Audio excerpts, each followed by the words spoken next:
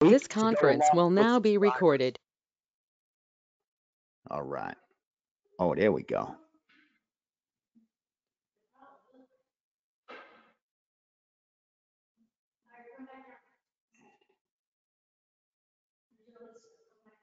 Let me redo it. Because did that last time. Ask Johnny if he, I think it's something on his side he has to allow. Yeah. To give me the moderator. Yeah.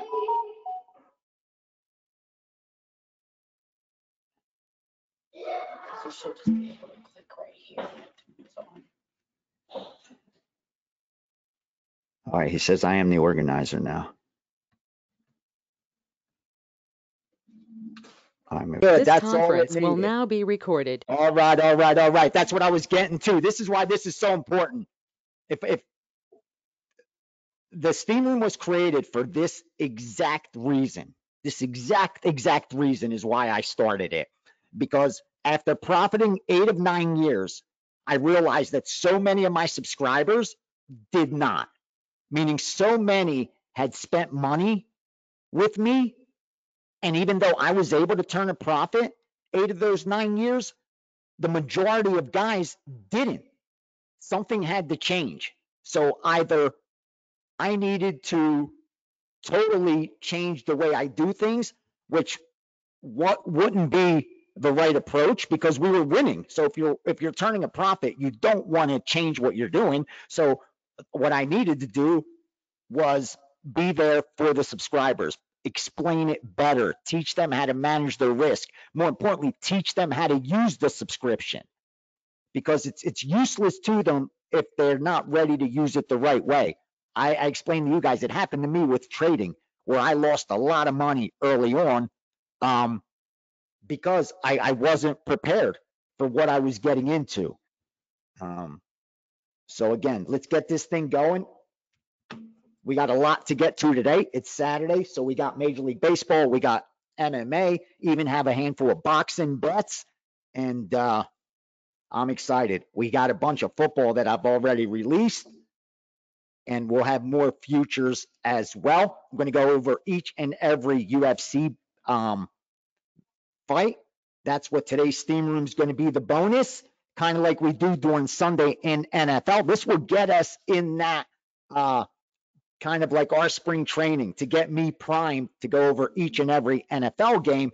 And I really want to do something for college football. Again, it's hard to do a ton of content when you really do this for real, like I do. When you're betting every single day, not just for yourself, but for multiple betting syndicates, it's difficult to then not only have subscription, but promote that subscription, do content, do all those things that matter, even the Steam Room or the daily stuff that I do.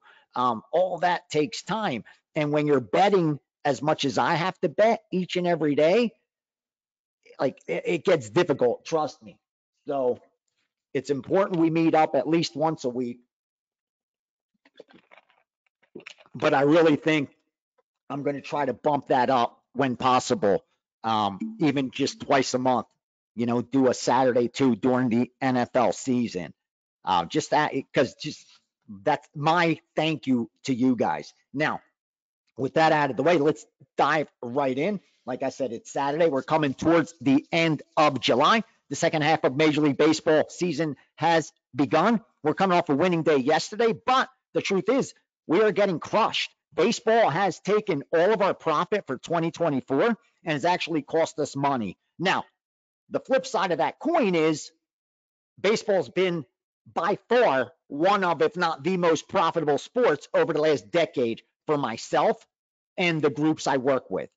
In fact, I've mentioned this every time I get asked, and I've been asked on videos, I've been asked on radio shows, what's your favorite sport to bet? Or if you could only bet one sport, what would it be? Those are two very different questions. Here's how I answer it. My favorite sport to bet is actually MMA, because it's the sport that I follow so passionately. I watch, so I'm also a huge fan. And then I enjoy football as well, just because the rest of the people, it's the biggest deal. Like over those 4, 5, 6 months of football, as a sports bettor, it's just nothing better than that. People are so laser focused. They're zoned into what's happening in NFL, what's happening in college football. They're all week. They're talking about the upcoming game. So it's an exciting time. But that's as the entertainment side of it. As far as the business side of it, treating it like a business so that it pays like a business, by far, without a doubt, baseball has been the most profitable. And if I was only allowed to bet one sport, it would be baseball. And it's obvious the reason why. They play the most games. There are games every single day, which means the most opportunities for inefficient prices.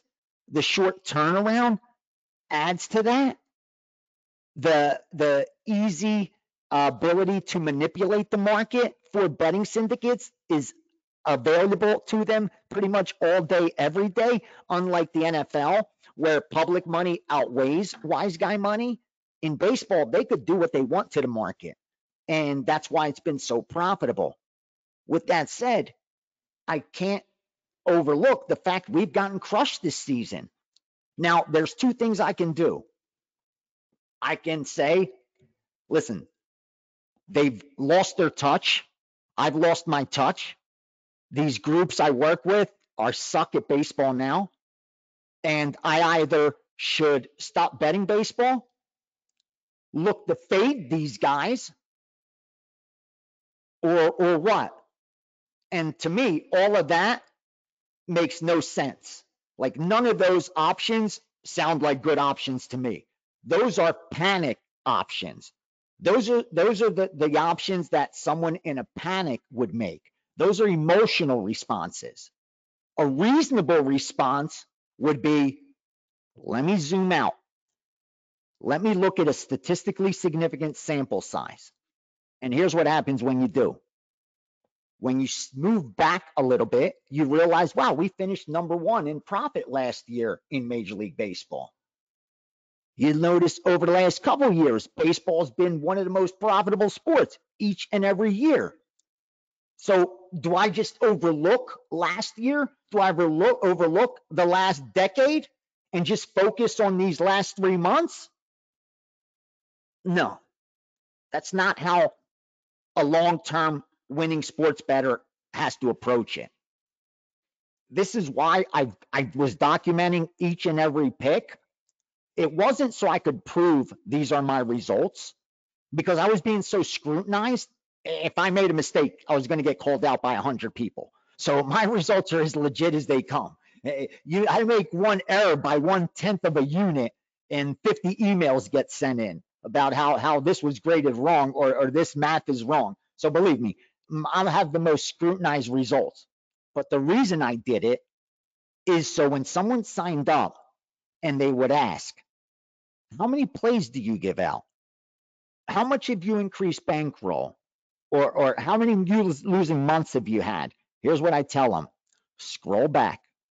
I've documented every single bet, every single day since November of 2014. Every single bet, every single day.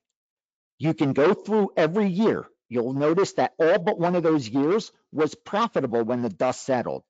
And yet, every one of those years, I went through horrific losing stretches. I had to overcome the most horrific losing stretches there is. And yet we did. And why were we profitable when the dust settled? 1, because we have an edge. 2, we manage risk correctly. But in the short term, whoever was trying to time the market and time when to start betting, they'll get crushed, because you can't do that. And I'm going to bring it back to the example of Bitcoin. I've mentioned it over and over and over again.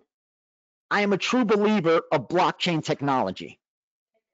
I have zero doubt in my mind that most, if not all, assets that are tradable will be tokenized in the future. That I'm certain of. I don't know the timing of it, but I'm sure it's going to happen. Because of that, and the scarcity of Bitcoin, meaning we know how many there are,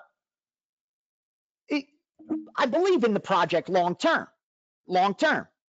So what do? Every month, I buy an allotted amount and I store it away in cold storage. And I pretend it doesn't even exist. Almost like I've explained it to my subscribers from back in the day. I've explained to so many people. We pay our phone bills every month. We pay our cable. We pay our internet. We pay our power. We pay our rent. So how about you write a bill for yourself called future. And every month you bill yourself for your future. And that you decide what you want to bill yourself for your future. You pay $100 a month for your cell phone, right? You pay $100 a month for your internet, right? What's your future worth? Is it worth $50 a month? $100 a month? $200 a month? $300 a month? Well, bill yourself. You will find a way to pay it. I promise you that. But here's what you do. You take 50% of that or 60%, what I was doing, and you buy gold. Why? Because since the beginning of time, we've decided as a society that gold has value. Due to its scarcity, we use it mostly as a way to store value. They use it for, some jewelry and a little bit of, element, but it's mostly used to store value. And it's done the best job, right? Because if you go back and look and you took an ounce of gold in, I'll take any year, take 1900, and you take $1,000 in 1900, you'll notice what they're able to buy back in 1900. All right, so we say we'll take an ounce of gold or $1,000 in gold in 1900 and $1,000 in cash in 1900.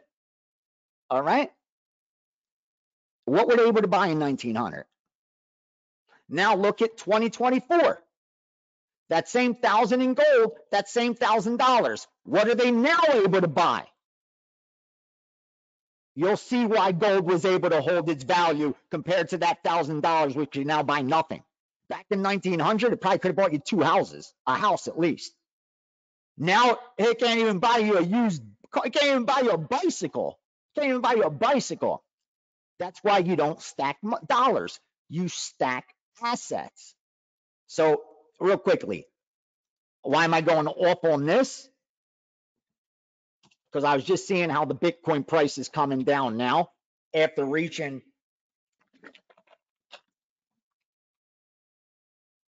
$69.4 plus this morning. So again, getting back to short term and long term. Now, I believe in the long term of Bitcoin. So that's what I do. I bill myself and I keep it right here. Here, I'll show you.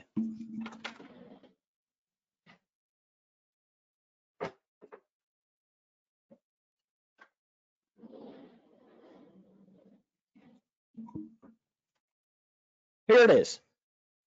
Shit hits the fan. The world goes to hell. This is my way out. This is my get out of jail free card. This is it. Everything I've been billing myself since I started buying crypto, since I believed in it, goes in here. Now, with that said, I know that there's going to be volatility in it. It's going to go up. It's going to go down. It's going to go up. It's going to go down. It's going to go up. It's going to go down. In fact, let's pull up the chart real quick. And here's what we see. When I started buying it in about 2019, 2020, we actually looked on Coinbase with my girl this morning. I was buying it for about $8,000 per Bitcoin, between $8,000 and $10,000. I was late to the party, I admit it. I was buying between $8,000 and $10,000. Back then, I bought a shitload, thank God. The stuff that I banked in cold storage, that I said, this I'm just going to keep, I'm going to put away. This I'm not going to look at till 2030, till after 2030. I was already committed to 10 years. I was committed to a decade investment that I was holding for the long term.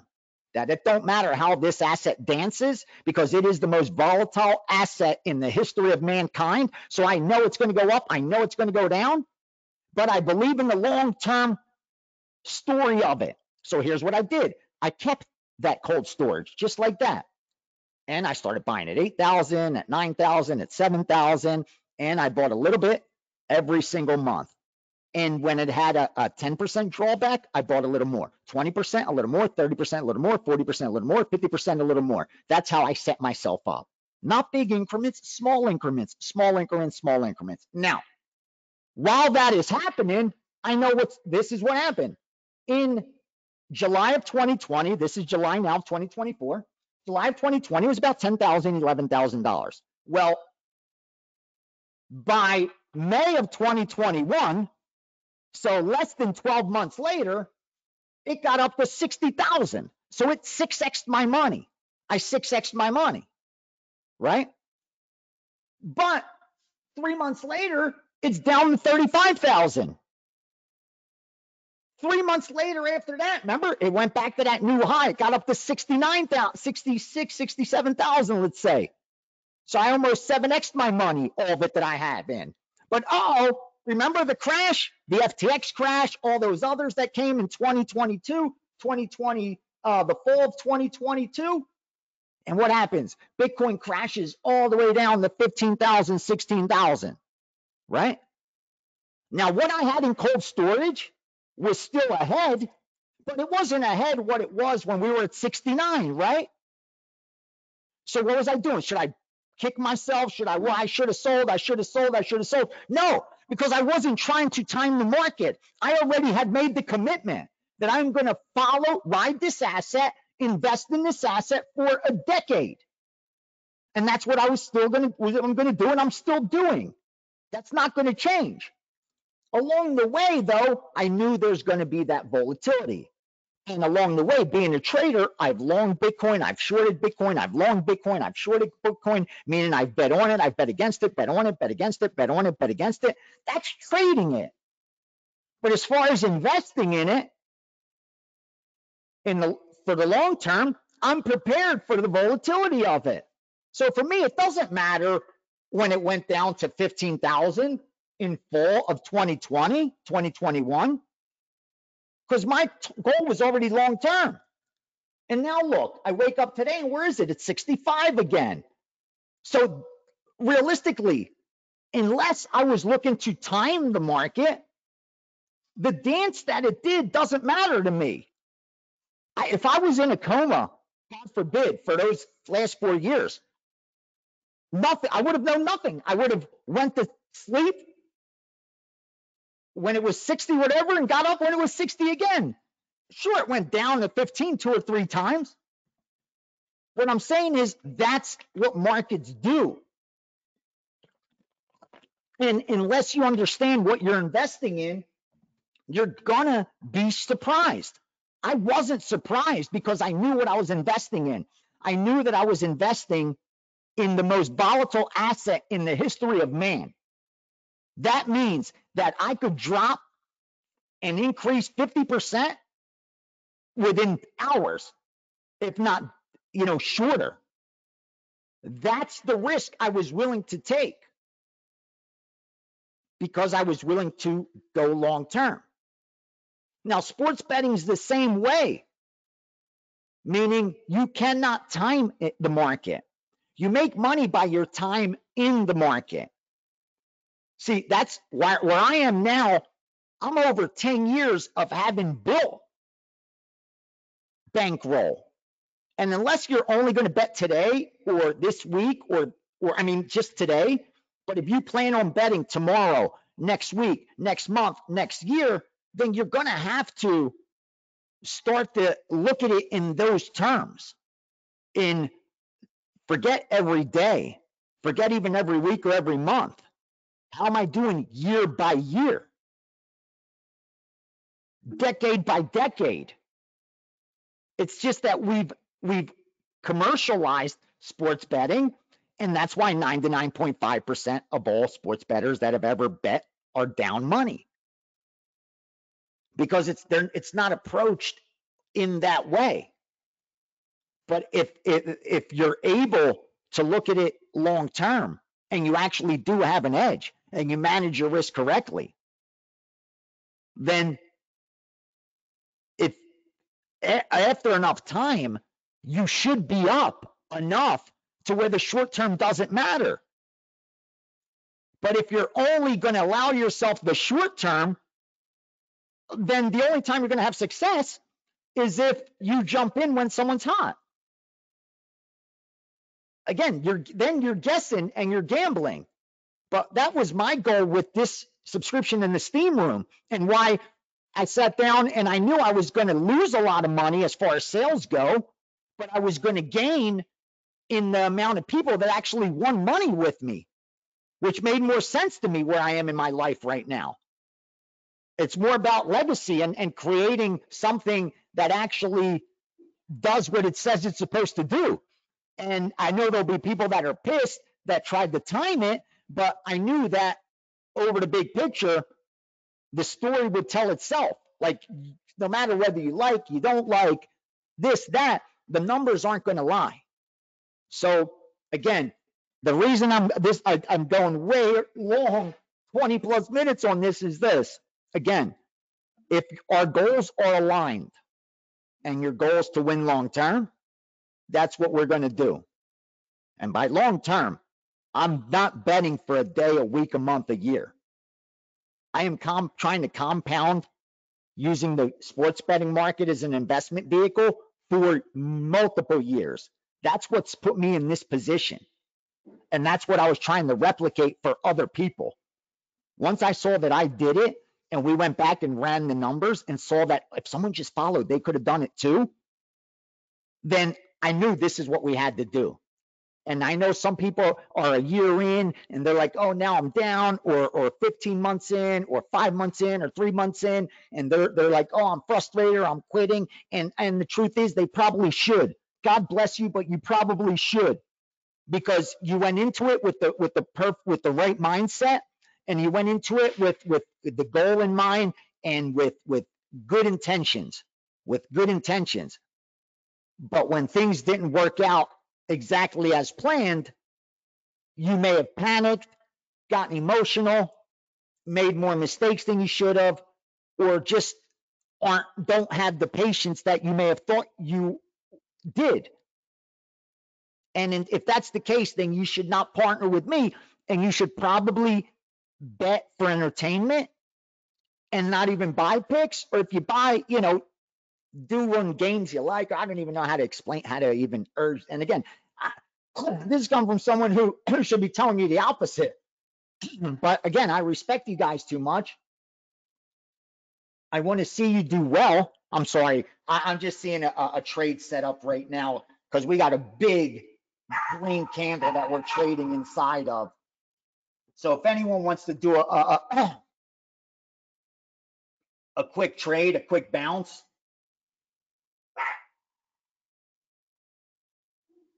if you set a buy on Bitcoin at 68,425, you'll probably get at least 1% off that bounce. Just be ready to, I'm talking about day trading that on a 10-minute chart. So you got to stay on top of it, but it's going to bounce off that. It'll bounce off that for sure. Because it's even on upslope and parallel channel. Anyway, my mind's else. I'm all over the place. But again, I never want to hide the fact that with the subscription, although I am very confident in the long-term success, in the short term, there will be losses, and I never want to run from that. We're going to address that. So let's do some math. Because we're not at the adjustment yet. In fact, we were close to it, but we won yesterday, so I know we're under minus 150 too right now.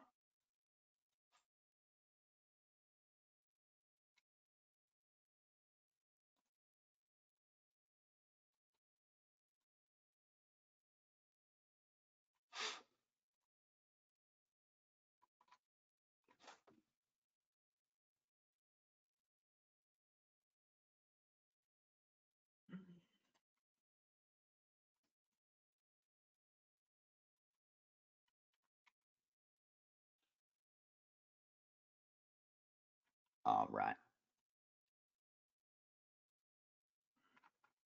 All. Forgive me. Hold on. Let's go over results and then I'll get the questions and we're going to go over the whole UFC card too. All right. Here we go. All right. Over the last 7 days, we've lost 27 units and we have a minus 9.3 ROI. Now we bet 0.25 of that. So it's about 7 units, down 7 units, a little shy of 7 full percentage of bankroll down over the last 7 days. With minus 9% ROI. That's not sustainable. Again, I know I've said that before, but it's just the truth. Like I can't sustain a positive 9% ROI. I can't sustain a negative 9% ROI. I will continue to say this. I will progress towards the mean. That much is fact. I hope all of you are around when that happens. I am sure a lot of you won't be, but the truth is I'm going to progress towards the mean. That's fact. And we know what my mean is. I've turned a profit 8 of the last 9 years. We're plus EV as they come. So I will progress towards the mean, just like I will regress towards the mean. And if you remember, when I'm running really hot, when we've gone up, 20 plus 20% ROI the last 20 days, last 30 days sometimes, and I'm like, guys, I cannot sustain that. Like the fact it's lasted 30 days is amazing, but that's just not sustainable. I will regress towards the mean. Now, fortunately, my mean is positive, so I will remain profitable, but not at a rate of 20% ROI weekly or monthly. And it's the same when losing bettors are hot. And that's why I never understand why people buy losing bettors when they're hot, because they're going to regress. But I guess it's an emotional response. And I don't know. It's just like when I see a guy that I know is negative EV and they're crushing a season, like I'm almost tempted to buy the fade, not the ride. But I don't know. People just think differently, I guess, than I do. But that's the last 7 days. Now what's more important for us is our year. And we are down now about 130 units. That's just the truth of it. And let's do some math. We do it when we're up. We're going to do it when we're down. Now, if you started with a $10,000 bankroll, you know how we bet. We bet in 0.25 increments and work with a 20% risk of ruin. That means based on my edge, which is improving over the last decade, and more importantly, recently see over the last 3,000 bets, is that we bet 0.25, 0.50, 0.75, 1%, and 1.25. That allows us to work with a 20% risk of ruin. We will double our bank a little more than 8 out of 10 times, and we will lose our bank a little less than 2 out of 10 times. That I'm comfortable with. Personally, I have a little even lower risk of ruin because I keep more bank. But having done all the math for the subscription over the last decade, a 20% risk of ruin would have been more than enough, more than safe enough as far as risk tolerance goes. So at 0.25, we're betting $25, $50, $75, $100, and $125. So we're never betting more than $125, even with a $10,000 bankroll. So on a dog, we're betting a flat 125. On a favorite, we're betting to win 125. So that's correct. If you have $100,000 following my blueprint, you'll never bet more than $1,250, $1,250.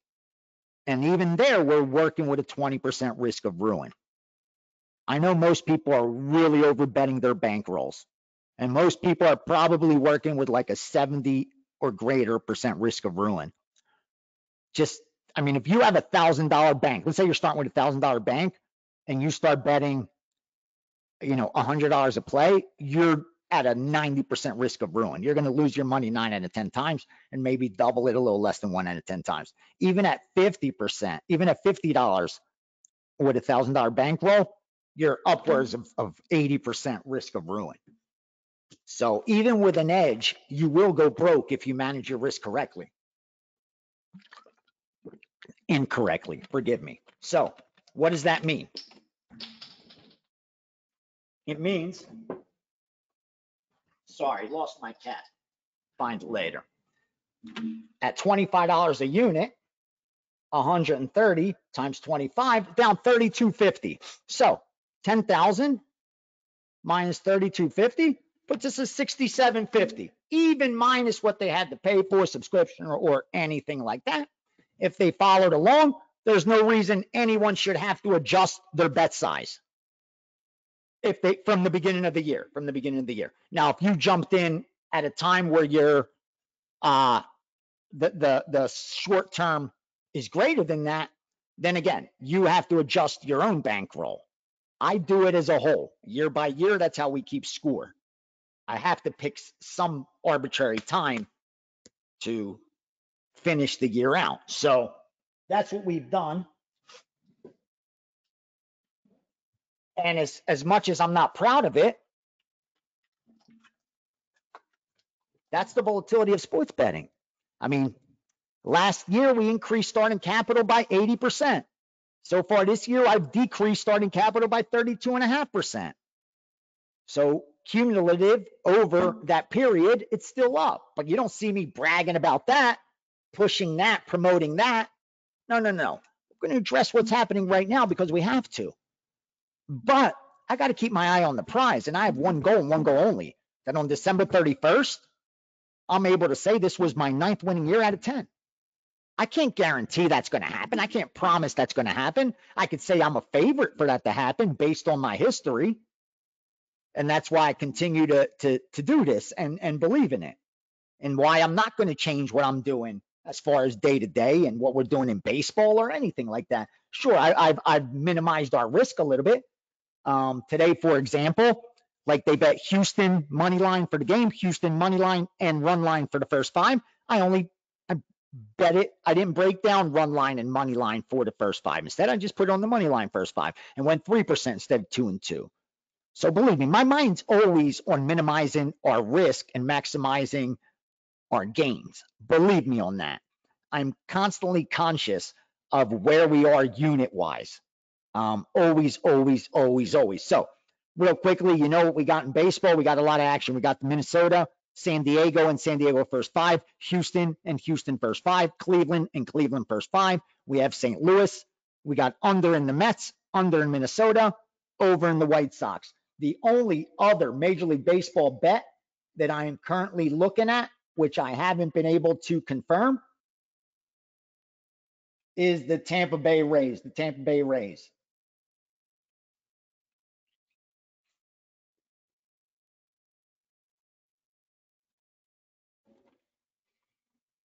If able to confirm that, we'll have a play. I'm going to look at baseball real quick, so just give me 3 seconds.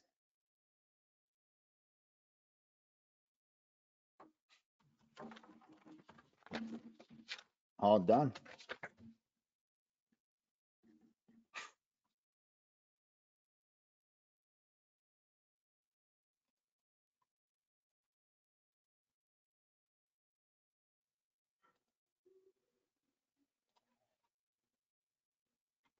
All done.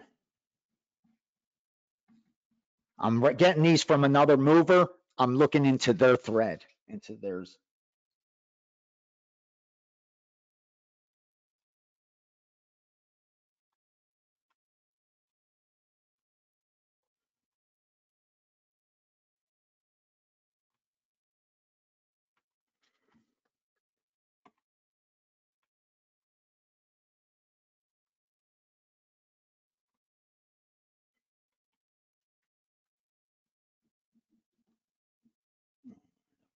All right.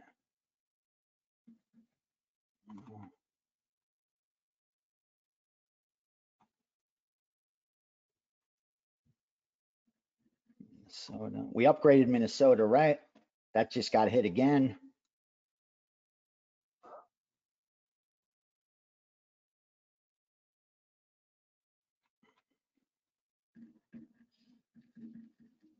Hey, what else you giving me, brother? Hurry.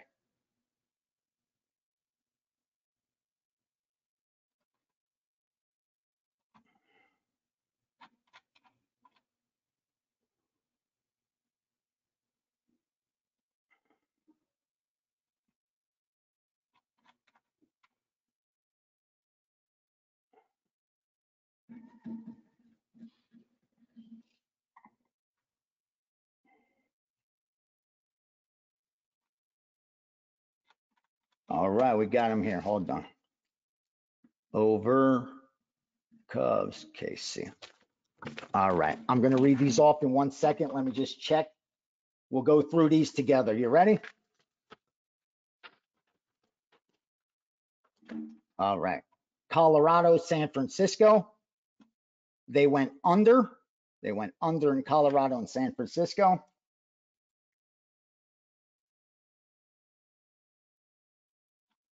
See how that starting pitching matchup. All right, started for Colorado. Ooh. Let's see where that number is.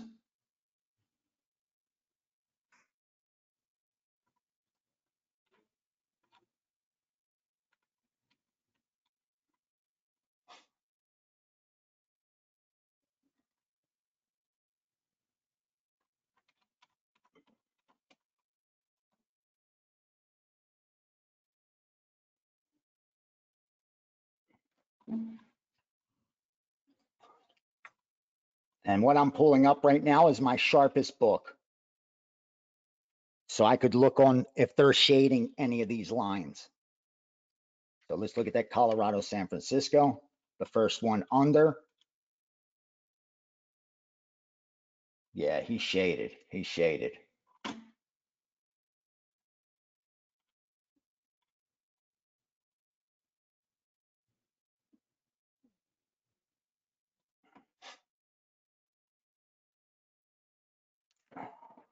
See, it's right there, borderline. Colorado, San Fran. I almost want to give it. We'll put a star and not yet. All right, now let's look at the next one he gave me. He gave me Washington and St. Louis. Washington and St. Louis. It's still at that 8.5 where it opened. They just adjusted the VIG. They just adjusted the VIG. Let's look at that St. Louis.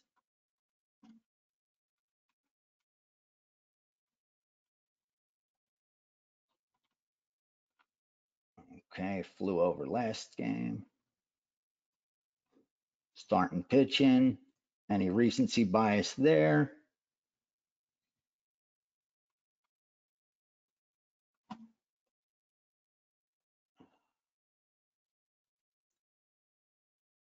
Here's what's hard. I'm trying to stay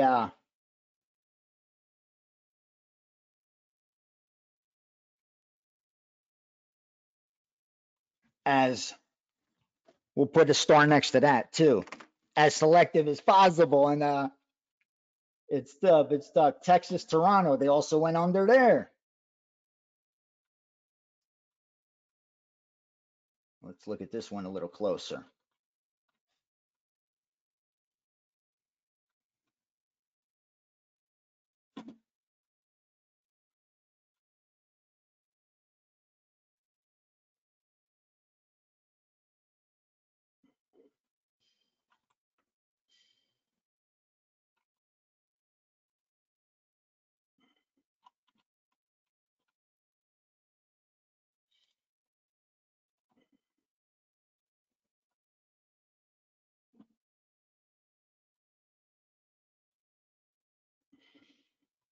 Yeah, I think this one, I think we're going to fire. Hold on.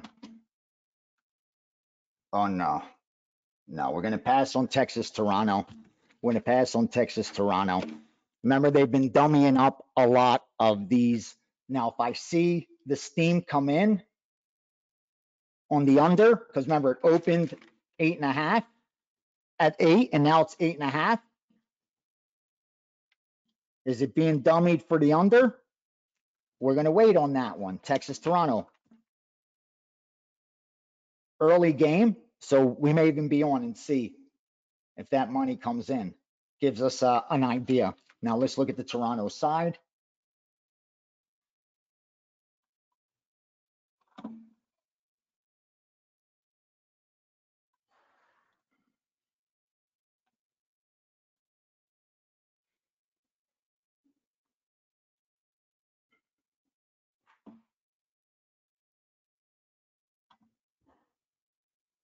All right, you ready?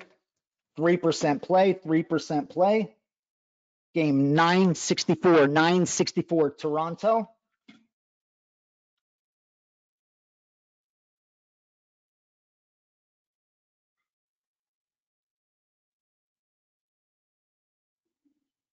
Minus 130, minus 130.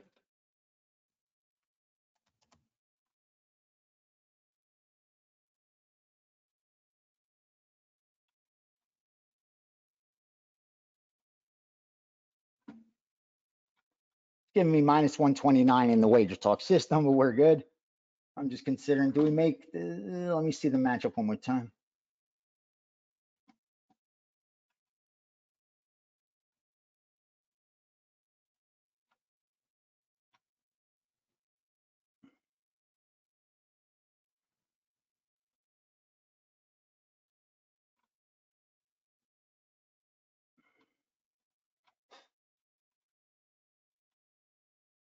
All right, 3%, 3%.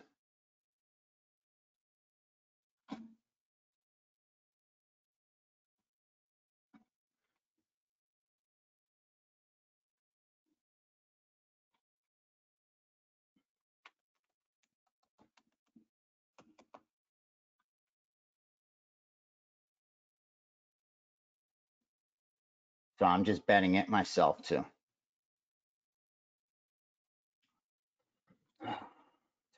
Toronto.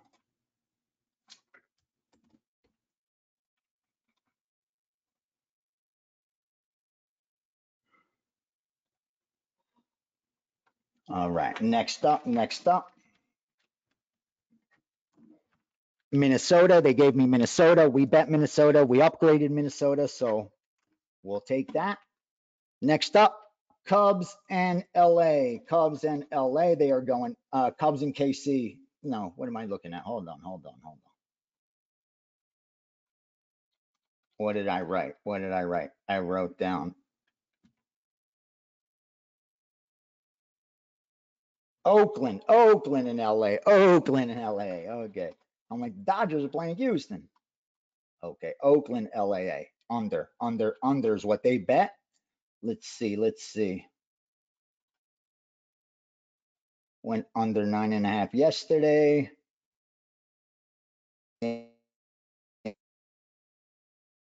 Over.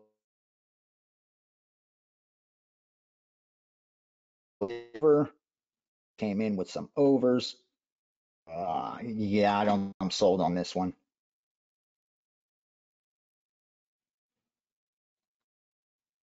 Nah. No. Down to 8.5 from 9.5. No. Too late. Oakland, LA. All right. Next up, Cleveland, Philly. They are looking for the under in Cleveland, Philly. Let's see how we feel about that one.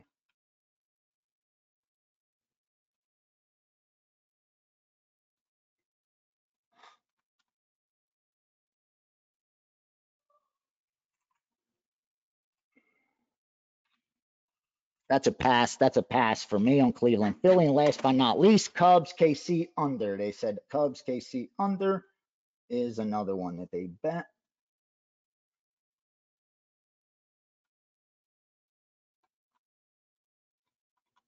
All right, they went under 9 in yesterday's game. Ooh, Cubs have come in with a bunch of unders. KC had a few overs. Pitchers coming in with recency unders. Yeah. Oh, they bet over in this one. KC over. Okay. All right, now you're talking.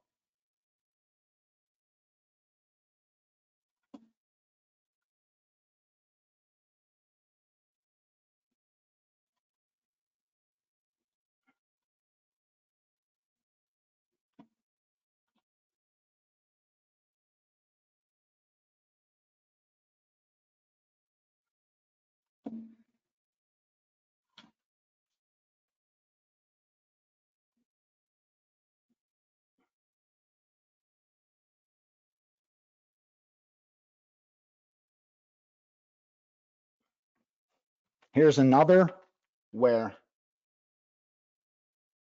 we had an 8.5 down to 8. So without a comeback, so we know this was manipulation.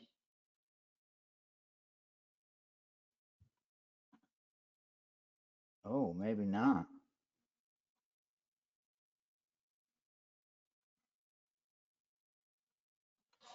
We're going to sit that one out. I do lean over, but I'm sitting it out. All right. So We're waiting on under Colorado, San Fran, under Washington, St. Louis. Those are the two that we are looking at for possible premiums. Now, I really want to jump into the UFC and go over the MMA stuff. Even I'm going to put the glasses on for that, because there we're going to go through each fight real quickly.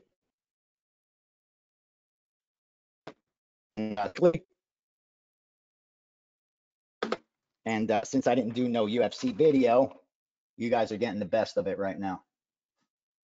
Let me see what's Bitcoin. There it is. If you guys see it,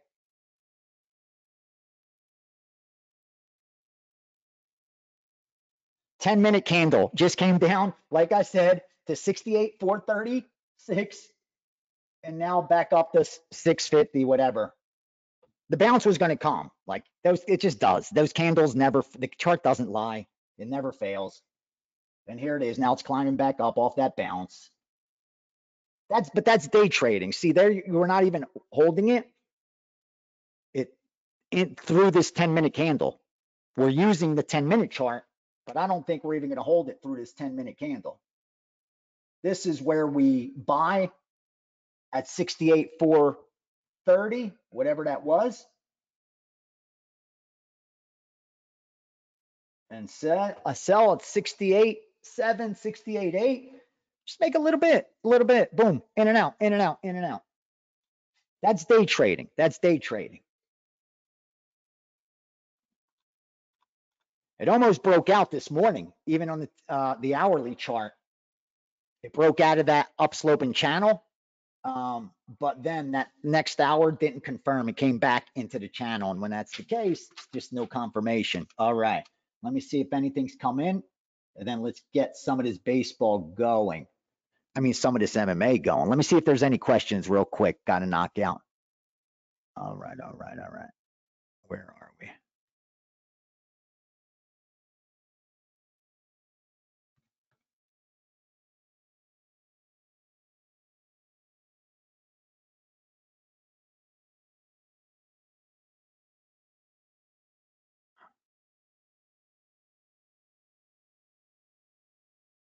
Nate, I'm sorry. I just don't understand what you mean by how am I comfortable placing so many bets.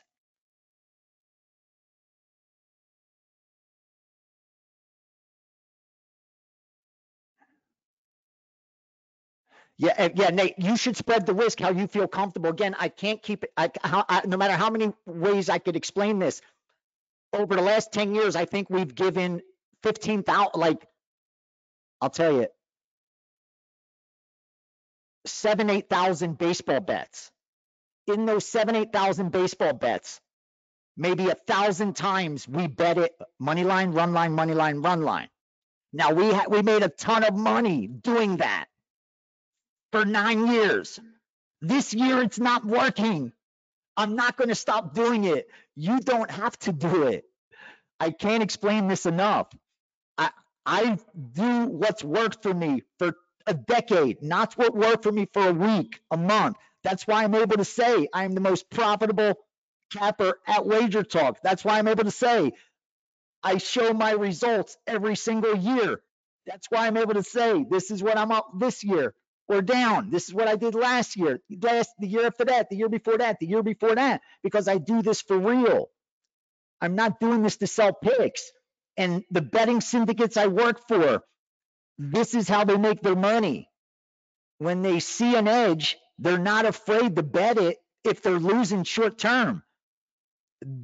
If you have the proper bankroll and you have 10x'd it, 20x'd it over the last decade following this approach, because I'm down 30% of this year's capital, I'm not going to change everything I do. That's just not going to happen. You don't have to. You do not have to bet it at all. Again, everyone is responsible for their own money, their own risk tolerance. We're all grown. I could tell you what I do. And if you want your results to look like mine, then you mimic it. Or else you do what works for you. I'm just trying to keep it as real as possible. Again, I keep being asked the same question. Why are we betting it 4 different ways. I'm betting it 4 different ways.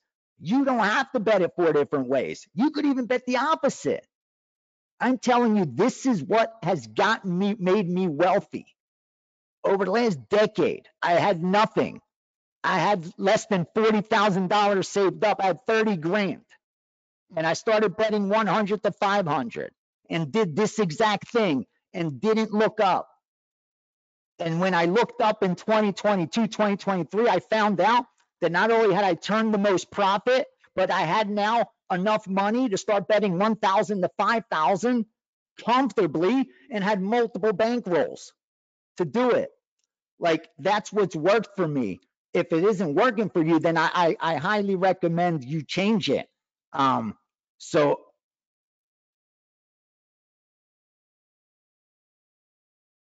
no, Nate, please try.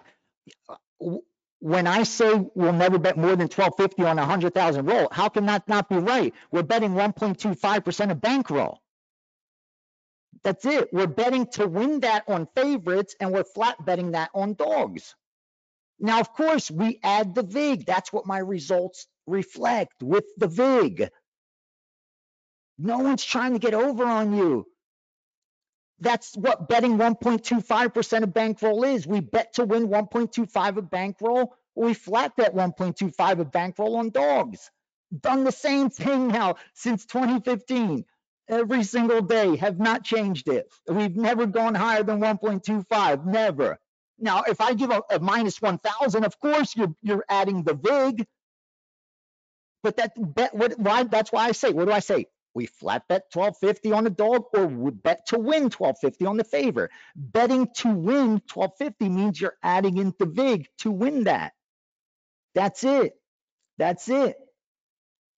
Trying to understand how you can analyze so many bets. I'm not like the stuff that's coming in on tennis, it's not mine.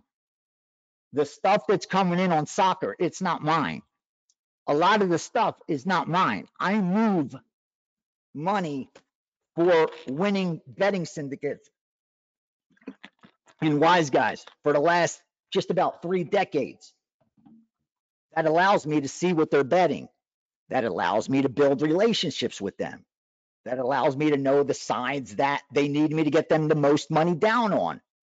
I'm now high enough on the food chain, and I'm able to get enough money down that it's not advantageous for them to use me for scalps as middles. They use me for the real stuff because I could get them the most down without moving the market off screen. So that ensures us we're getting legit stuff. Even from the legit stuff, I vet it on sports that I handicap. I don't handicap Peruvian soccer. I don't even try. I don't handicap tennis in Tajikistan. I don't even try. But I trust these groups that I've been moving this stuff for because I have a statistically significant sample size of making money with them. I have over a decade of history with them. And I continue to give them money year in and year out. Like, they're up on us. So like, that is how we're able to move the volume we do. And what happens is it's the same thing for all winning betting syndicates. See, when you win, you need to get down. That's where the problem comes in, getting down. So you reach out to guys that have accounts. When you have accounts, people need you. If they know you could get them down and that their money's guaranteed, you're gold to them. And it just is one big network of people trading to get each other down. That's it. So when I'm able to see all this stuff coming in, I could then decide based on the amount of money that they want me to get down, how legitimate a play is. There, for example, there. Is that, you see that? That's a bot. That's a bot. There's some of our plays right there. That's one of the groups. That's one of the groups that we move for. I've never made it a secret. This is what I do. I've made my living moving for winning sports bettors and betting syndicates. And because I have a good network of bookmakers that I work with, I'm able to guarantee them their money. Since I'm able to guarantee them their money, even if I get stiffed, they're more confident to place their biggest bets with me. And they're going to use their biggest bets like on their strongest stuff. When I see them asking me for 2x or 3x on this soccer game, I don't have to know a single player. I don't even have to know the country. I don't even care most times. I just have to get them that number. Because if a group that I've been moving for all these years that continues to beat the market is asking for more money on these plays, those are the plays that I want to be on as well. That's the beauty of having access to so much information. And the other good part is why I share with other guys that do my job is so we can see where these groups conflict, because sometimes they disagree. And when that happens, I just sit it out and see. I try. My goal has always been to have you guys do what I do. Like that would be my ultimate goal. My ultimate goal for the guys that want to handicap, that want to actually like learn to bet and stuff. I wish that I could just give you the card, or when I send out the bets, that you handicap the bet, and when you decide you agree with it, bet it. When you disagree, you pass or you fade it. That's what I do with these groups that I work with. So you understand, guys, I get so much stuff that I can't even use. Like I don't, some stuff the lines move, some stuff I know it's not available in all the books. Some stuff is on football or baseball or hockey or basketball, sports that I've been handicapping and moving for so many years that I trust my own opinion in. So that's how we're able to bet the multiple markets. And that's why I've been able to use bet volume. And if you're managing risk correctly, you should want volume. It's like I keep explaining. If you walk into the casino today and you see for one day only, we have a new game and it's called the flip. And on the flip, we are giving you 5-1 when you're up, when you're right, and you just give us even money when you're wrong. So this is what that means. You walk up to the table, you put $1. You say heads or tails. You get to even flip the coin, so you know it's a real coin. If you call it right, they give you $5. If you lose, you just give that $1. Now, you know you have a huge edge because it's 50-50 each time. You should get $1, give $1. Usually the casino is going to charge you 110, 120 to your dollar, right? That's how they make their money, with the hold. But for today only, you know with certainty this table is giving you an edge. How many bets are you going to place? Are you going to limit yourself to flipping it 2 times, 5 times? Is 10 flips too much in one day? 20 flips would be way too much in one day. Who could handle 20 flips, right? 30 flips, forget about 30 flips. Who wants to do that? That's how you get buried, right? Of course not, because you have the edge. You should want to flip it 1 billion times in that day because you have the edge. Unfortunately, most people that get introduced to betting by losing bettors, which is obvious because 99.5% are losers. So rarely is anyone being introduced to sports betting by that 0.5% that actually wins. And when they get introduced to sports betting, they get introduced as fans. So they come in trying to pick the outcomes of games, trying to predict the winners of games, which is absolutely nuts. Nobody can do that. Like no one can do that. Predict outcomes. That's just not going to happen.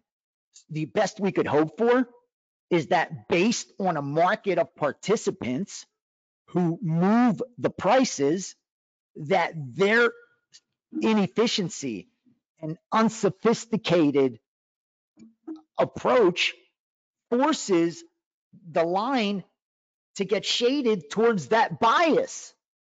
That shading gives us the best of it because the number becomes inefficient, which we then have a bet to place. Irrelevant of anything else, that's what we're truly looking for. to know we have an edge. To know we have an edge. Here's an example. Here's an example. Let's do this right now because I love you guys. This matters. This matters. And I promise you, we will get to the MMA. But here's what's most important. This is what more important than anything else. Major League Baseball. All right. Let's look at some of our bets for Major League Baseball today. Let me look at, for example, what is it? Let's pick one. St. Louis. Let's look at St. Louis. St. Louis Cardinals. That's a side. St. Louis Cardinals. Now, I gave out St. Louis Cardinals at minus 138. Okay. That's what the system at WagerTalk put in. I didn't pick it. They have up to the minute lines, and when the consensus is a number, that's what they use. So it's got to be at the majority of books. That's the number that is put in for your bet. Okay. So at that time, the consensus was 138. Let's say 140. Let's say 140. Let's round it up. No problem. I'm a fair man. Let's say 140. Minus 140. So we got St. Louis, right? At home at minus 140. Now, we're about to bet tennis in a second, so hold on. This is more important. Now, let's look at what the line is right now in St. Louis. Let me look. Minus 160 at Caesars. Minus 152 at Bet Online, at Bookmaker. Minus 155 at DraftKings. So we have a minus 160, a minus 150. Let's put in a minus 155. Let's go in the middle. Minus 155. So even at this, so we bet minus 140. It's now minus 155. Okay?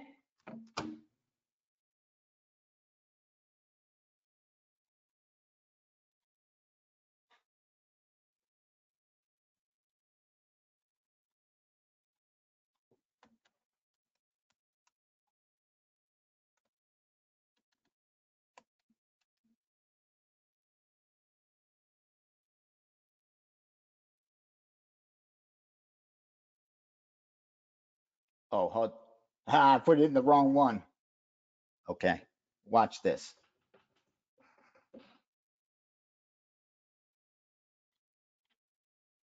There we go. All right, so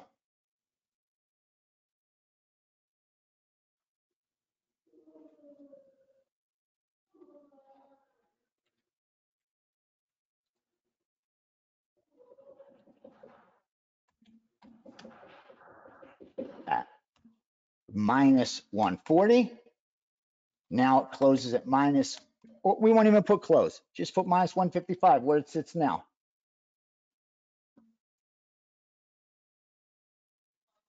We have our closing line value edge is over 14% on that. Like we know we placed a good bet, a plus EV bet. Now I don't know what St. Louis is going to do. Dude, for I know the pitchers before the game goes, before he goes out, his wife, his best friend texts him and says, yo, I'm banging your wife. He may go out there and pitch the worst game of his life. I can't control that. Like, there's so much randomness in one game. The umpire may be thinking of going to dinner when there's a perfect strike that would have been strike three. Instead, he calls it a ball, and the next pitch, it's a 3-run homer, and I lose the game. That shit happens every day. That's why you can't control the short term. But in the long term, this is the job. That's the job. I know with certainty that I have the edge, that I have a 14% edge in CLV, 14.67 in fact. That's the job. That's why I've been profitable 8 to 9 years. But I can't over a year. I have losing months. I could have 3 straight, 4 straight losing months. Just like a Tesla. Here, let's pull something up. We all know. Go ahead, pick a company. Apple. Apple's a great company, right? Let me pick Apple. Let's go to Apple. You ready? Everyone knows Apple. Well, from January 2024, February 2024, March 2024, April 2024. Apple lost money. Their stock price went from 197 to 164. So what's that? 15, 20% they lost in 4 months. Is Apple a losing company? Are they negative EV? Should we be telling them you need to stop what you're doing, change everything you're doing? You lost 4 straight months. As a long-term investor, my stock's down. You better call whoever's in charge of the iPhone and tell them they need to change this up. Of course not. Of course not. Why? Because when I zoom out, here's what I see. That in January of 2019, Apple was $40. In January of 2024, Apple's 180. See how that goes? 2019, $60, 180. 3x. And it had how many times? 4 losing months, 3 losing months. That's markets. And this is why most investors lose money, most day traders lose money, most sports bettors lose money, because markets are a vehicle of transferring wealth. And they transfer wealth from the impatient to the patient. So many people that I know could have had so much more Bitcoin if they didn't just time it, if they would have just tucked it away and forgot about it, if they even didn't look at the chart and buy and sell and buy and sell and buy and sell like they know what to time the market, like they have any idea when these institutions are moving billions and billions and billions of dollars. It's the same with sports betting.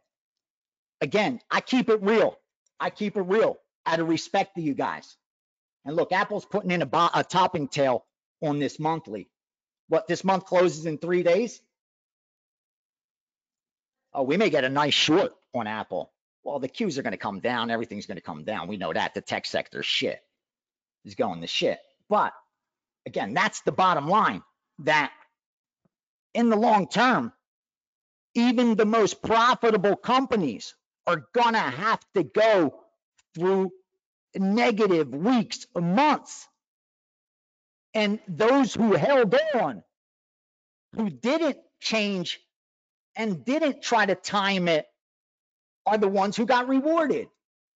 Because after dropping 4 straight months to 160, Apple got as high as 220. It almost a 50% increase. So it went up almost, what, 40% in 3 months. Just like that, things can change. Just like that. That's sports betting 101 right there. When you fire volume, when you have an edge, you can't time it. You need time. And right now has been the worst time. This is the 4 months of Apple's. This was Apple's January, February, March, April, where as a company, they went from 197 to 162. Just like that, where they lost 15%, 20% of their value in just a matter of months. And this is a billion-dollar, trillion-dollar company. So imagine us with a smaller edge in sports betting. This is why I tell you, this is what the steam room is built for. So we can talk about how this really works. And not about, oh, I got a game in a month, and my trend is 65 and 22. And over the last 20 years, get the fuck out of here with that nonsense. Stop the nonsense, please. Please. I couldn't believe it. I couldn't believe it. I visited 4 different pick selling sites today. I swear to you. I had to see it with my own eyes. Here's what I saw. What a coincidence. It's Saturday, and everyone has a game of the year, game of the month. Everyone has their hot streak. They're very specific on that hot streak. Like number 1 on totals that are in the American League West on Saturdays. Okay, that's cool. So why aren't you just betting American League West totals Saturday? Why are you betting Monday through Friday then? I'm sick of all this shit, sick of the nonsense. I'm at a place in my life where I don't care. I can't be canceled. I could keep talk about it in the real way, and I'm at a platform like WagerTalk where they allow it, where they welcome it, where they want their people, their followers, their supporters, even their detractors to get as much knowledge, information, education as possible,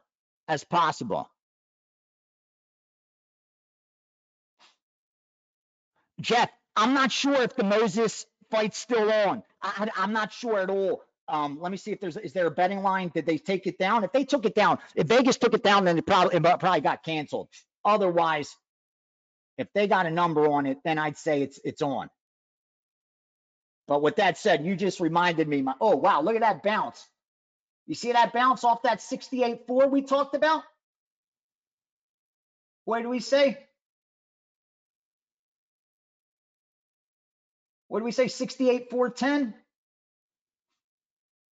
Or 68.430, was it?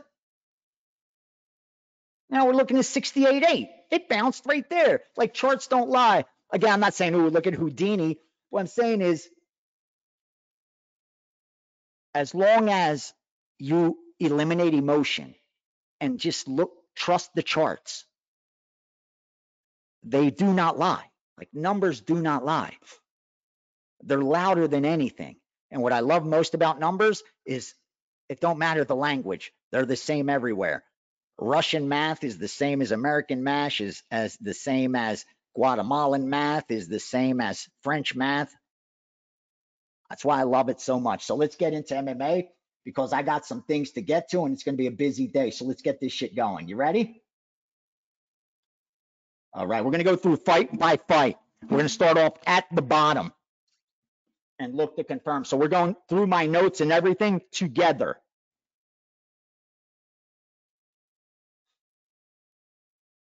So we're starting with Alice Ardeline and Bannon, and I'm going to give you my opinions if I don't have a bet on the fight. But I'm actually going to handicap with this. Oh, shit. Justin, you're the man. Thank you. Wow. Thank you. Wow. Okay. Freaking Justin. God bless you. ATP Washington. ATP men's side Washington.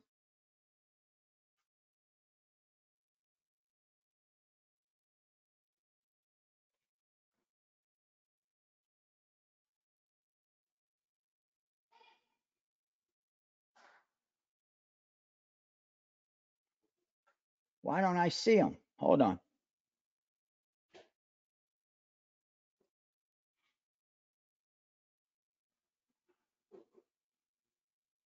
All right, I don't see it. I don't see it on my betting thing. I'm going to give it to you guys. ATP Washington, Arthur Kazal, Cazaux, against Luca Van Ash. We're betting Arthur Kazal, minus 160, minus 160. Cazaux against Luca Van Ash, ASSCHE. I don't see it. I'm looking at my men's tennis everywhere. It couldn't be Olympic tennis, right? No, they would be countries, not men. What am I talking about, right? Or no?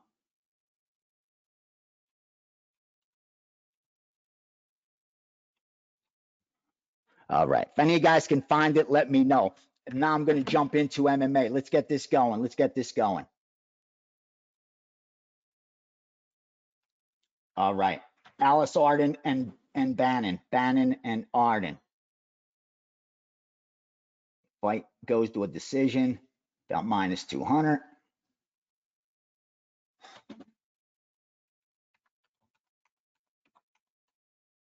Ooh. Bannon, huge favorite. All right. Bannon, minus 180 favorite.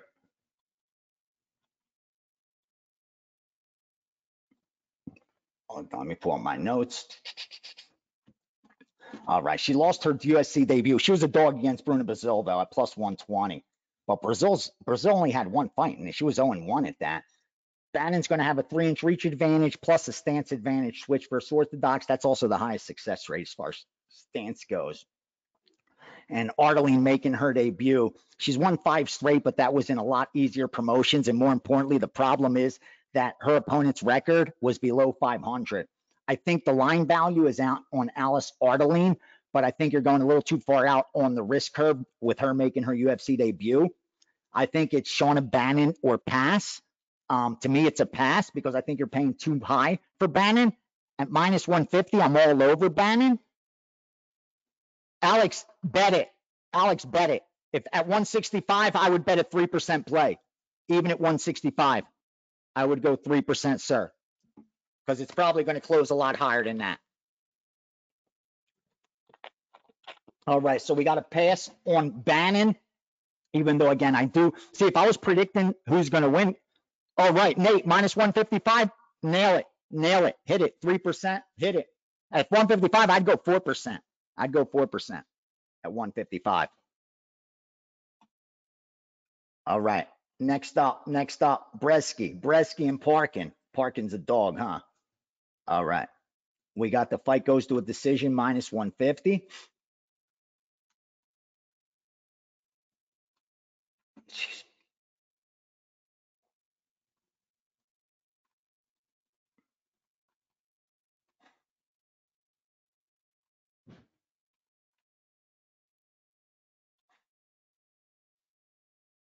All right, what do we have on Parkin here?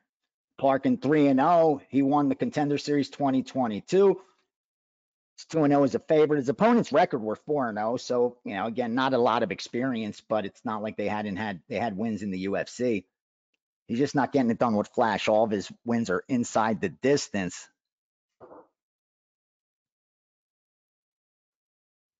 And then we got Dresky closed as a dog every single fight. So no surprise he's closing as a dog now. The bad part is he's underperformed as a dog, meaning the closing line, the average has been plus 210. So his break even is about 32%, but he's only 1-3. So he's only won 25%. So he's below market expectations, even though he's been a dog every time out. Now, with that said, his losses are against his 3 losses come against guys who have UFC wins, only a combined 4 fights. But they do have UFC wins. Now, on this one, the fight goes to decision, minus 150.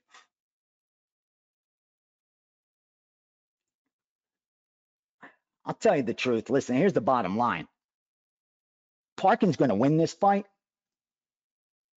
but he's not worth the bet.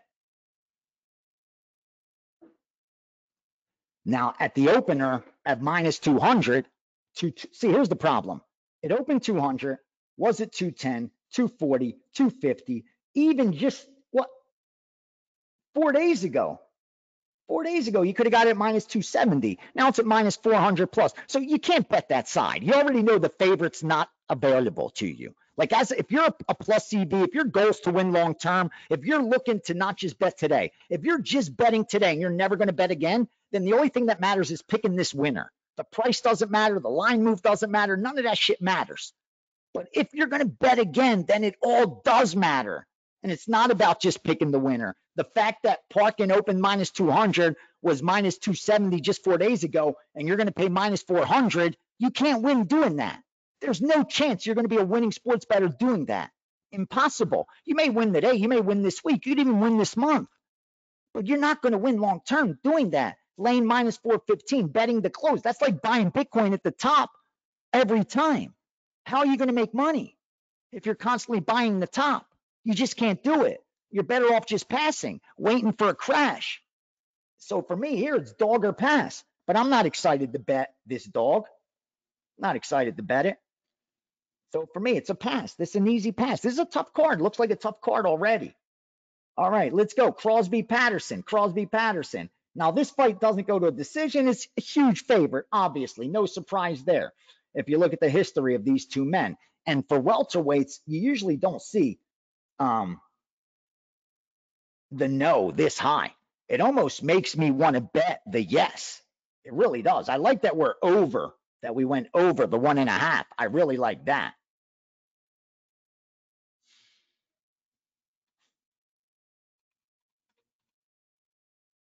What's the line on Patterson? Another heavy, chalky favorite. Patterson's going to win this fight.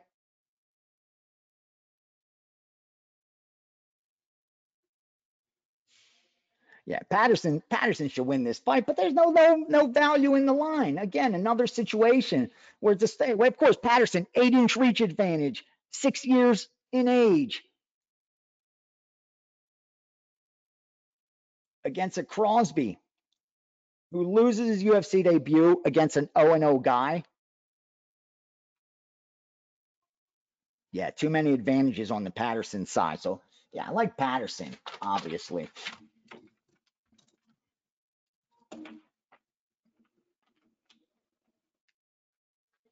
But nothing we could do with it. Instead, I like that over. That over on the 4 is where we're at. The over on the 4 is where it's at. That's the bet. That's the bet. All right, next up. Mokaev and Kopp. Mokaev and Kopp. You know where we're at here. Let's see what we could do with the total.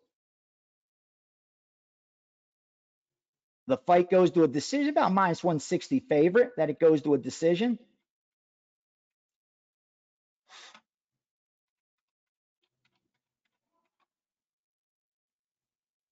All right. Here's what we have with Mokaev. How do I not bet this kid? How could I not bet this kid? Listen, not only is he 6-0, every single fight he closed as the favorite, but more importantly, his average closing line was close to minus 700. So I get it. He did what he was supposed to do. The market thought he'd win about 88% of his fights. He did that. He won 100% of his fights. With that said, his opponents, they're about 500. But I like that he's 6 years younger.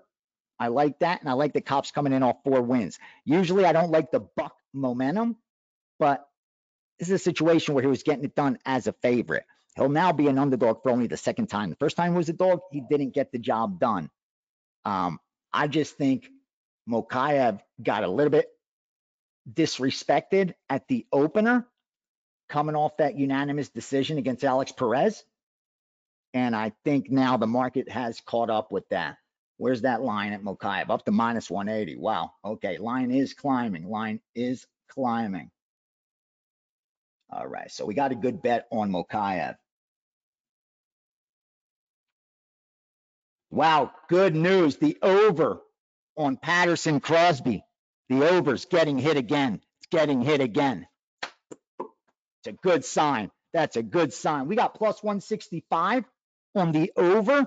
Right now, it's plus 120. Plus 120. So let's look at some CLV there. Plus 165 is a 38 break even, 38%. Plus 120 is a 45% break even. Double that 7. We're near the 20% CLV there when you double it up. Wow. Wow. Yeah, win or lose, we did our job. We did our job. Forget that. Forget that. All right, I like the respect being given to Mokaev. Let's move on. Let's move on. Who's next? Oban, Elliott, Preston Parsons. Okay, I have some information for you guys here. You ready?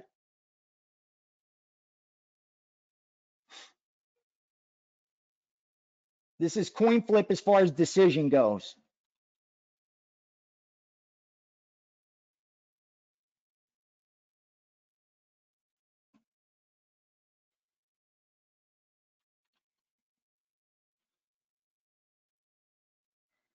Let's see a little bit of their, all right, Preston Parsons, he's coming in off a win, 2-2 overall. His win, here's the thing. Here's what you got to pay attention to with this kid, okay? This is, I like, when we taped the show 2 weeks ago for this, and early on, it stuck out to me. I thought Preston Parsons may be the side, okay? He had a decent opponent's record, but the problem is the opponent's record was his losses. So his 2 losses came against opponents that were a combined 10-5. His 2 wins come against opponents who are 0-0. Okay. That's a telling sign. He hasn't beaten UFC caliber opponent yet who's been able to win at the UFC level. Oban Elliott on the flip side, his opponent, he's only 1-0. He did win his debut, closed as a huge favorite against Woodburn, got the job done. He won in the Contender Series. And one of the groups that I work for actually bet Elliott. So they're on Oban Elliott. And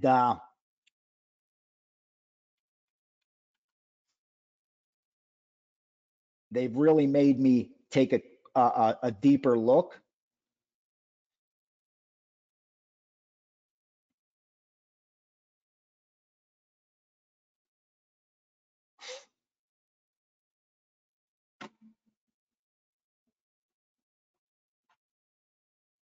Okay, this is why. Okay, here's what we're looking at. This is why we're looking at this total. We're seeing a lot of recency bias there. Preston Parsons, 3 straight decisions.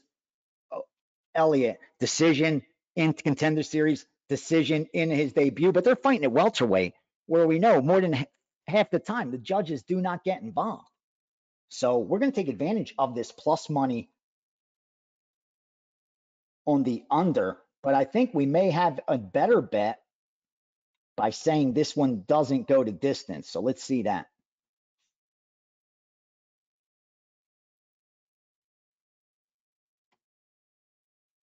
Yep, no, even money. So we're going to go no, even money. That's what we're betting. 3% play. 3% play. Oban Elliott.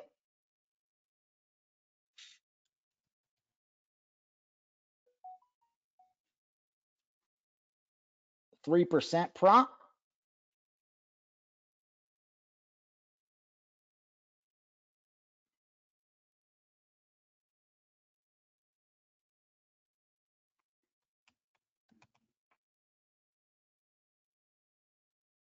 All right.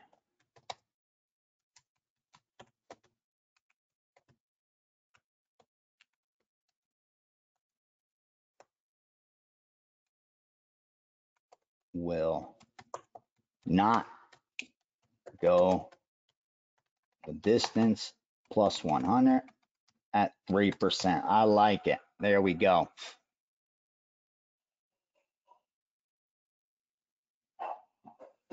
Let's bet this. Let's bet this.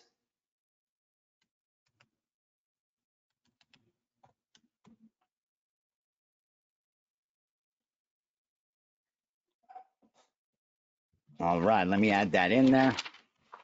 So now we just went 3% on Parsons.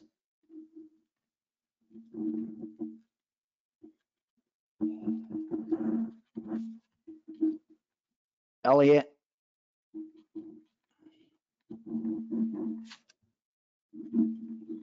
No. Plus 100. So I got to write these down. This is a 3%. 3%.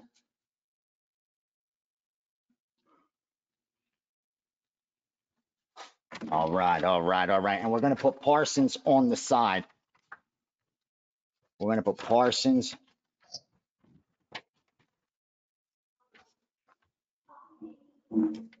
You may see him come down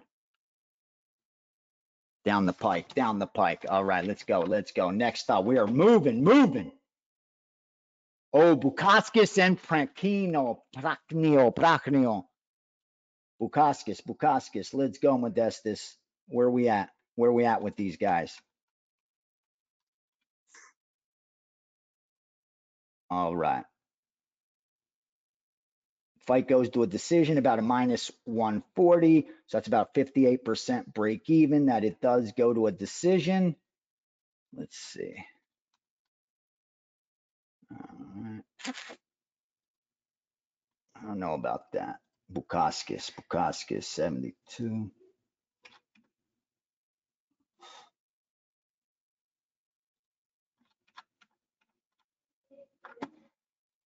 What can I give you here?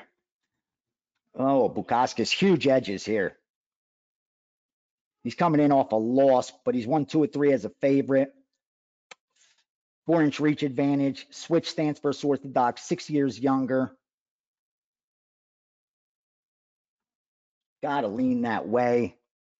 I just wish the line was a little bit lower because there's not much room there for an edge, meaning the price on him right now is minus 155. So I would have to conclude that he wins this fight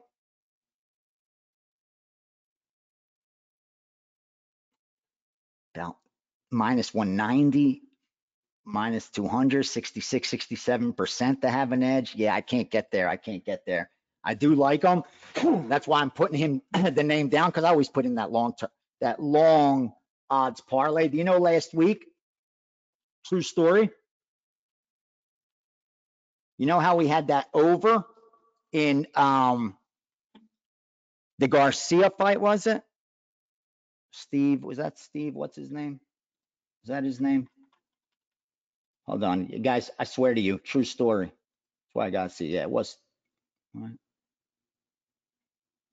Yeah, Steve Garcia. 40,000 it cost me, 40 dimes. If that fight went over 1.5 rounds, $40,000 swing. It was like 34,000 in parlays. I had 2 long shot parlays. One was like a 6-fighter parlay. One was like an 8-fighter parlay. I bet 500 in parlays where I went 200, 200, 100. I had 3 parlays and 2 were still live, a $200 one and a $100 one. And total would have been like 33, almost 34,000. Plus I had the straight bet. And I wish I couldn't have hedged because I had Shandaroba last. And then on the other one, I had the will not go to distance Shandaroba. So I probably could have hedged some. But anyway, I didn't even know. I don't even look at the parlays till after it's all over, or even the next day, to be honest with you. And could not believe it that if that fight would have went over the damn total, it was a 40 dime swing for me. And I would have went to the Sphere. I would have bought tickets to the Sphere. I got a link to buy Sphere tickets. Being an employee, it's for employees, fighters, family. And the ticket price for me is 3,000, 4,000, or 5,000. So I could imagine what they're going to resell for and what people are going to be paying for them. But if our ticket price is 5,000 for the best seats, 3,000 just to get in there, ooh, what an event! What an event! I would have bought 2 tickets had I hit that parlay, but right now I'm not too sure we're going to go.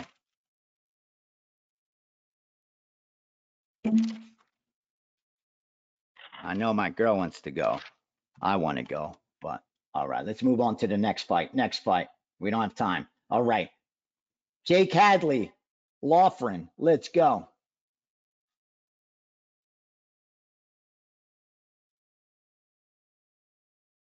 Fight goes minus 225. Fight goes minus 225. So that's about a 70% break even.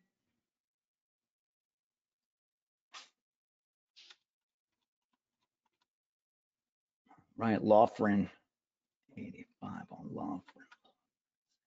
4.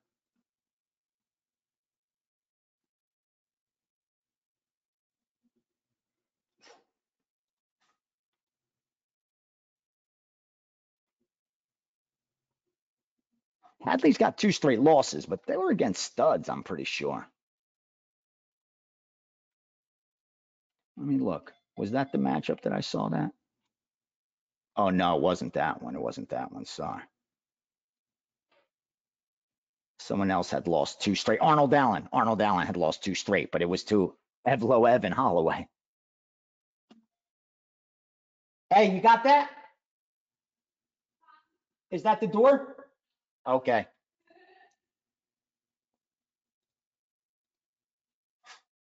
Let's look at the list matchup with Loughran. I think Loughran's going to be a tough out here. His wins, yeah, he's got 1 win in the UFC. Wasn't against a guy who even had a UFC win. So Hadley definitely has the better UFC experience for sure.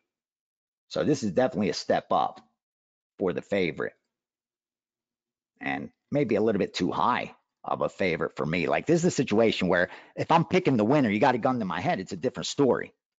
There's a difference between betting it and picking it. And you got to be able to separate yourself from both.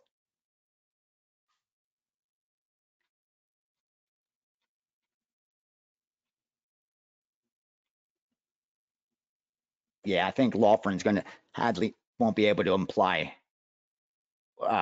implement any of his ground game against this kid, I don't think. Yeah, this is Loughran's fight to win, to lose.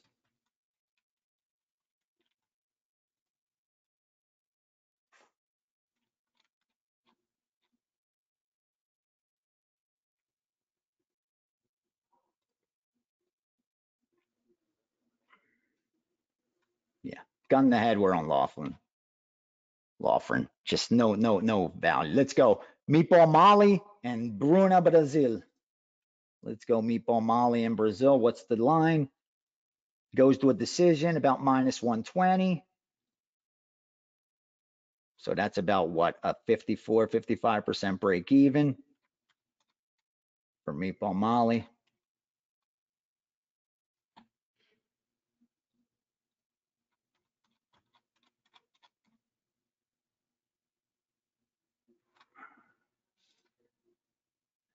When they give her easy fights. They give McCann these easy fights like.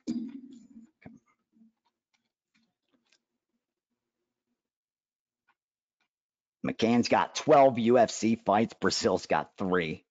So he's got 4 times the amount of UFC fights. He's 6-3 as a favorite. She's coming in off a win. She's fought so much more experienced guys. Brazil's 1-2, and her win is against an 0-0 opponent. Meatball's going to win this fight.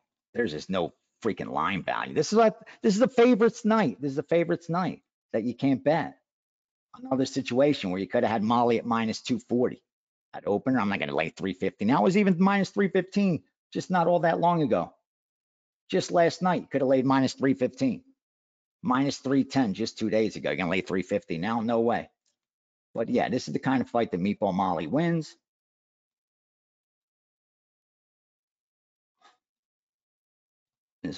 Could Brazil beat her? Let's see, what's her path to victory?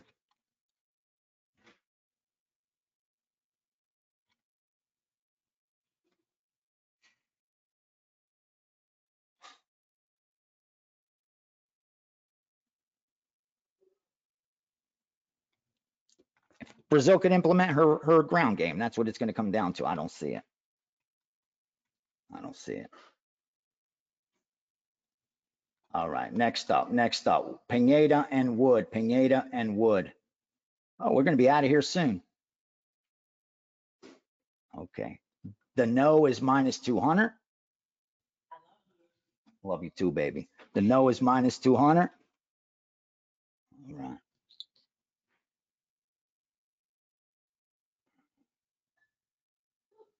The no is minus 200.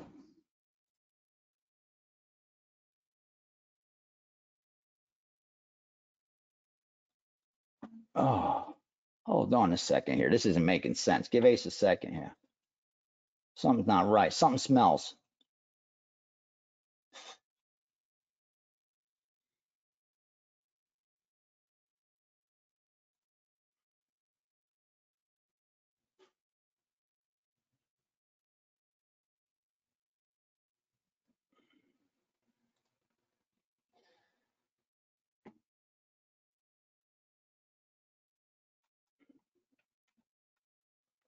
Okay. All right, it's Woods below. Why is this? Oh, 6 straight decisions for Wood.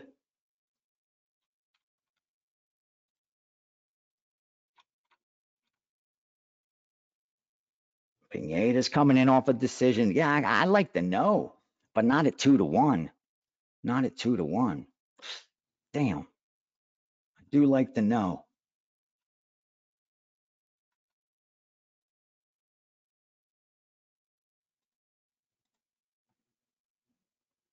And another big chalky. I'd take the dog there. It's not like, man, one of these dogs is going to come in and smash everyone's money line parlay. That much you could be sure of. Never fails. All right, Arnold, Allen, and Giga. Let's go Giga and Arnold. What do we got here? Decision, minus 200. Decision, minus 200.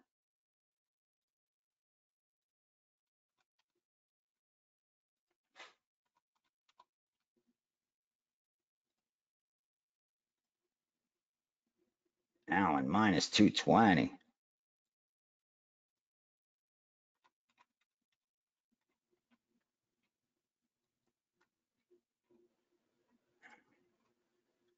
No way. I respect the last 2 losses for Arnold, and I get it. He's 8-0 as a favorite. But his wins come against guys who won less than 60% of their fights. It's his losses that come against guys that won close to 80. When I look at Giga, dude, he's off a win. He's 8-1 overall. He's 4-0 as a dog. So every time he's expected to lose, he's gotten the job done. He's going to have a 4-inch reach advantage. His wins come against guys who won 61% of his fights. Like, Giga's going to be a hard out here, man.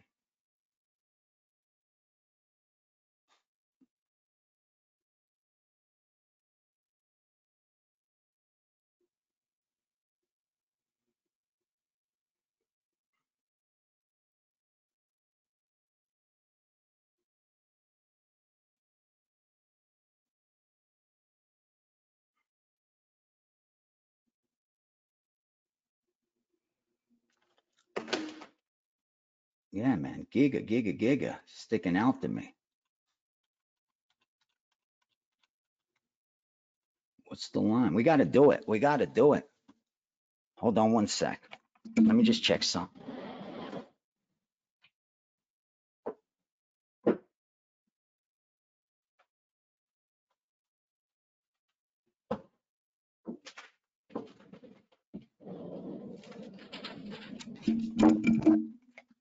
All right, let me pull out some notes that I had from the show back then, because I know I looked at this fight pretty closely. Ugh. Oh, I don't like my show bets today. I hate when we tape 2 weeks out. It's never good. It's never good. Yeah, what do I have on Giga?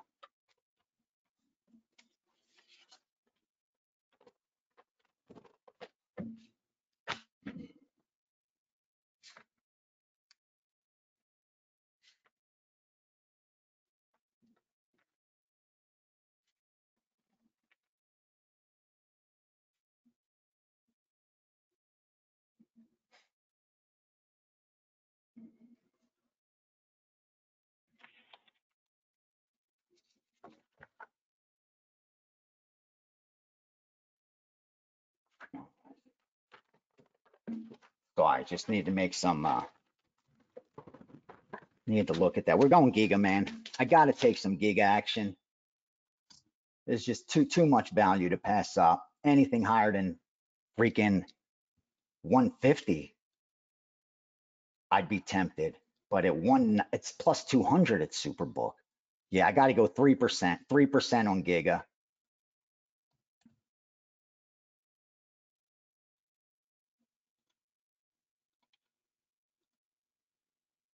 Let's go Giga. Plus 190 at DraftKings. That sounds fair. 3% on Giga. 3% on Giga.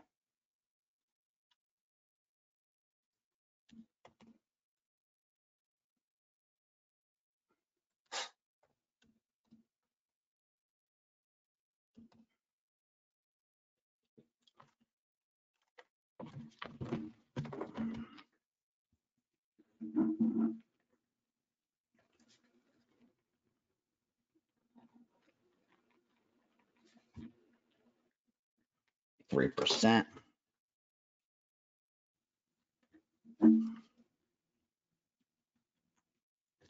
All right. There we go. Giga. Next up, Rodriguez and Duncan. This one's tough. This one's tough. I'm going to share some insights with you here. Here's why. All right. The no, minus 250. No, minus 250. So we got minus 250, 70 plus % chance on a no.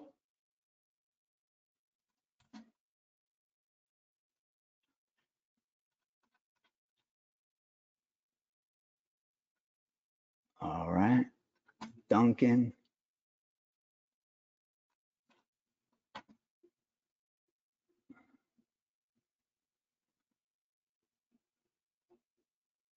All right. Here's what I can tell you. I have conflicting groups, with one of them taking Gregory Rodriguez at minus 130. At minus 130.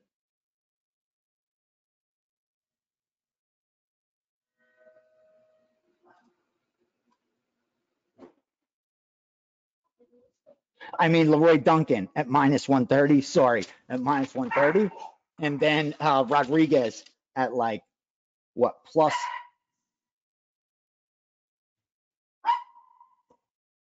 or the other way around. They ended up having both sides. Let's just get at that. Sorry, the doorbell was ringing, so I got a little distracted. I got some furniture coming in. Just give me 30 seconds. Babe, can you handle this for 20 minutes? Okay.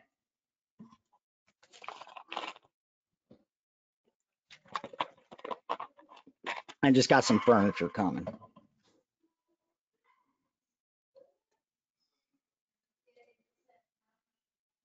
Yeah, where I have, so one of my groups is on Duncan, one of them's on Oban Elliott. I mean on, there it is again. That one's one where I disagreed with. I mean on Rodriguez, the other one on Duncan. I'm going to tell you, the group on Rodriguez has been doing better. The group on Rodriguez has definitely been doing better. I'm not going to, I bet it for both, believe it or not. That's what I do because they bet it at different times. We'll see how that turns out.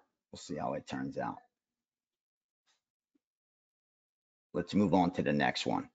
So, yeah, that one confuses me because everything looks like the Duncan side. He's closed as a favorite every time. He's right around market average, where he hasn't outperformed, he hasn't underperformed, hasn't overperformed. His wins come against guys below 500. So this is a step up against a guy with experience like Rodriguez, who definitely has a lot more experience, and his opponents had a lot more UFC experience. That's for sure. Tough fight. That's why I could see groups on opposite sides. Let's move to the next one. Let's go. Paddy Pimblett, Bobby Green. We're already on this fight, as you know. Fight goes to a decision, about a minus 130. Pimblett. You know, we got Pimblett. We got a 4% play on Paddy the Batty. Let's go, Paddy.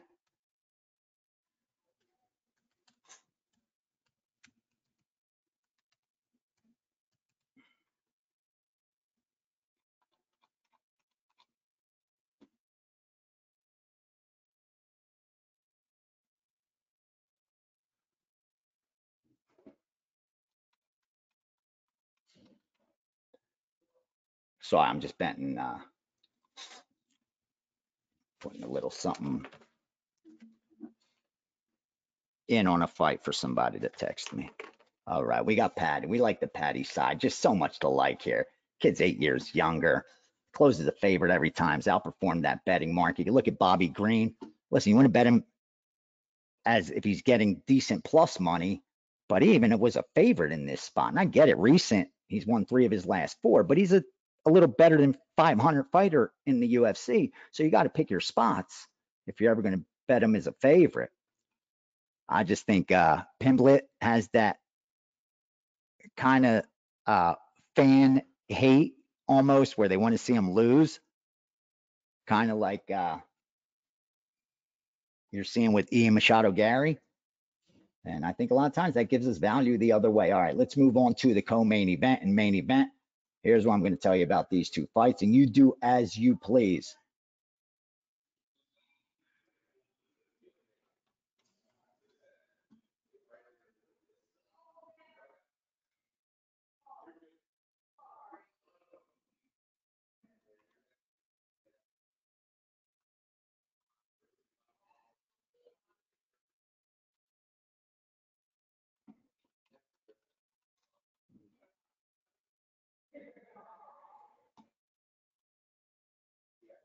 The Aspinall price is just way too high. Like, he's supposed to win this fight.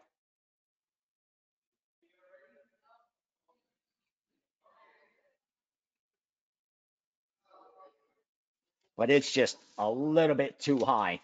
So I'm going to put blades down, and you may see this come.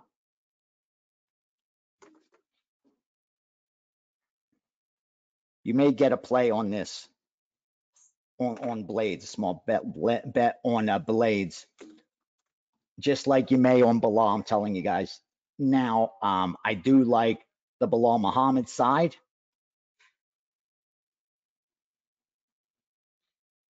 I think both favorites in the co-main and the main are overpriced. If, again, gun the head, pick a winner, I probably would agree on the favorites. Usually the favorite does look better on paper. That's why they're favored. But I just think the price is just way too high. A lot is in favor of Leon Edwards. We'll see how the night plays out.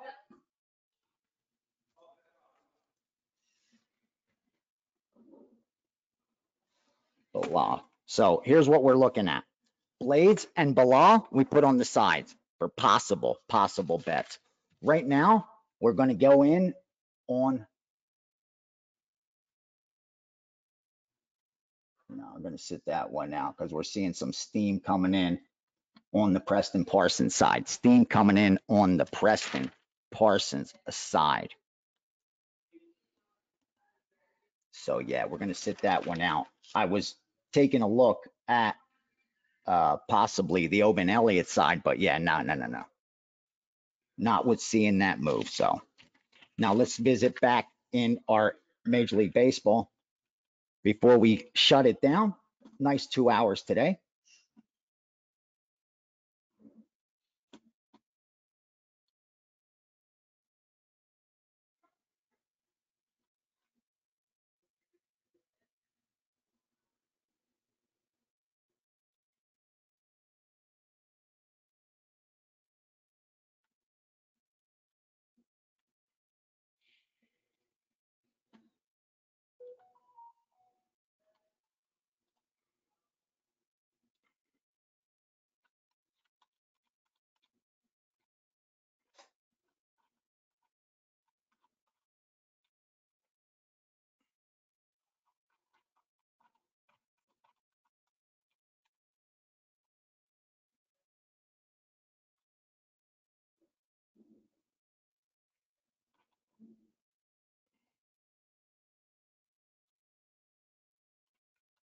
Let me just look at that Washington St. Louis.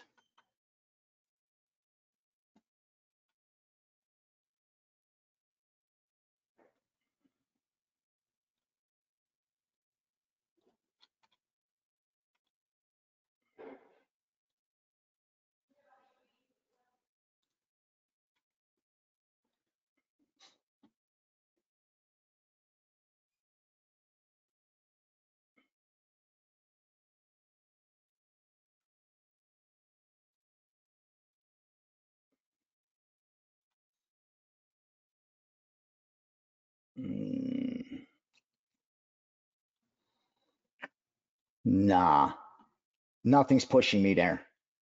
Oh, wait.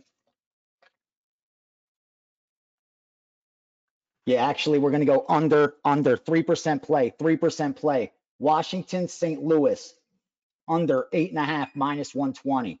Washington, St. Louis, under 8.5 minus 120. And that is gonna do it. Now, keep your eyes open for some MMA as well as anything else that may come across.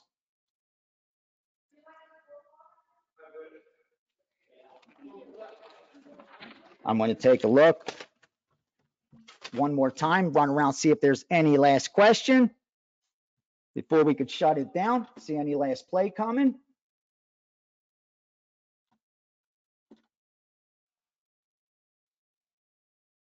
And we will be good to go.